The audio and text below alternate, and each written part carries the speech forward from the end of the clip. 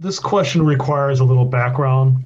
It's a bit nuanced. There are an estimated 200,000 properties in California with environmentally contaminated soil and their groundwater. Most are located in urban areas with access to public transit, for example, abandoned gas stations, strip malls. Until 2019, the vast majority of these sites could have been remediated and brought to beneficial reuse, including housing. That's known as brownfield development. I'm a brownfield developer, former environmental engineer, find dirty dirt, do the engineering, make them available for housing and manufacturing as well. Unfortunately, CalEPA has issued a draft vapor intrusion guideline that would make redevelopment of these sites impossible. CalEPA's own Department of Toxic Substances Control just completed a study showing that the DVIG, as it's called, overestimates health risk by about 95%. So the expectation of this guidance has already stalled or killed many infill redevelopment projects that are desperately needed to alleviate California's housing affordability crisis and achieve our greenhouse gas emission reduction goals. Okay, here's the question.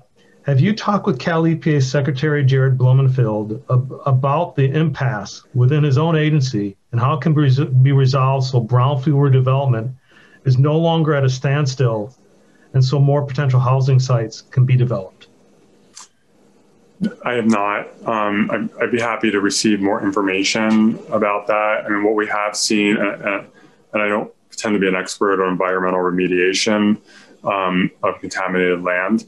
What we have seen in a number of different contexts, there's something happening now with actually CAL FIRE and unrelated contexts, is you have agencies that will enact rules that are tunnel visioned, where they're looking at only one goal without looking at the broader world, like the need for housing.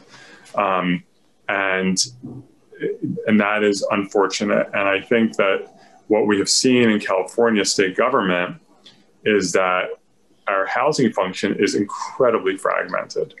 We don't have an agency level housing secretary. There's no Department of Housing or California Housing Agency. We have a housing agency that's below another agency.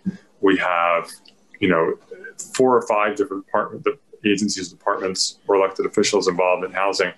It needs to be consolidated into one housing agency with a Secretary of Housing who reports directly to the governor, so we can stop with the tunnel vision and have enough heft in the executive branch so that you can have better push and pull. Again, we obviously don't want to have people living on contaminated land, but you have to view it through the broader lens and not be a purist. So I'm happy to take a look at that, have my staff take a look at it, if you want to send that over to us. We'll send you some more information. Just another 30-second background. What's so unusual about this is CalEPA's own agency, Department of Toxic Substances Control, has said that this DVIG is in essence unnecessary and way overprescribed. So I'll be happy to send you that information, and I appreciate your consideration. Yeah, please do.